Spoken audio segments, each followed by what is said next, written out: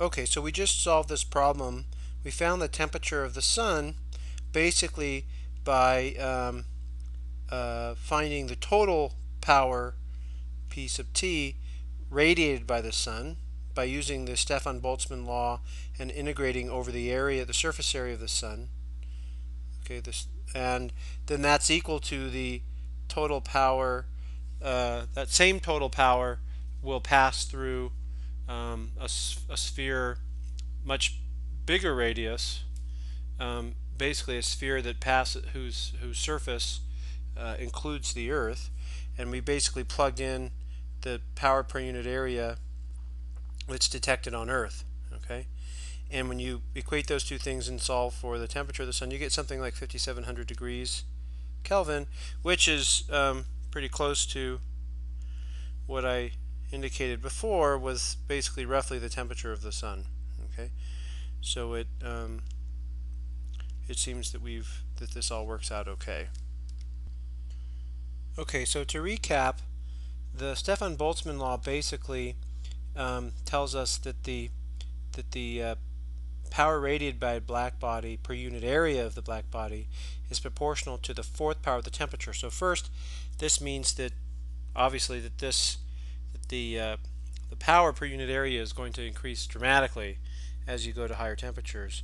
And this again is basically related to the total power. So if you integrate it under each one of these curves, okay, and and you compare different temperature, the curves compared corresponding to different temperatures, then you would get you would find this relationship. Okay. Now, later on in 1893, Wilhelm Wien from Germany basically used sort of modeled modeled blackbody radiation with the radiation that would exist in a cavity, electromagnetic radiation, or that would exist in a cavity, and basically thinking of radiation as waves. Only certain waves will fit into the cavity, and we'll get into this a little bit more in a little bit. And so using thermodynamics basically was able to predict that the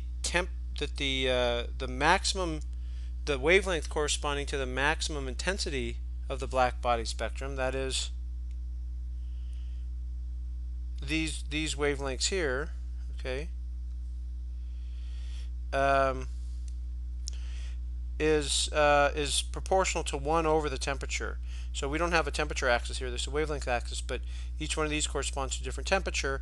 So if you plotted this maximum wavelength that corresponds to the maximum value of the spectrum as a function of the temperature, then you should get, by Wien's law, you should see that that's inversely proportional to the temperature. Okay.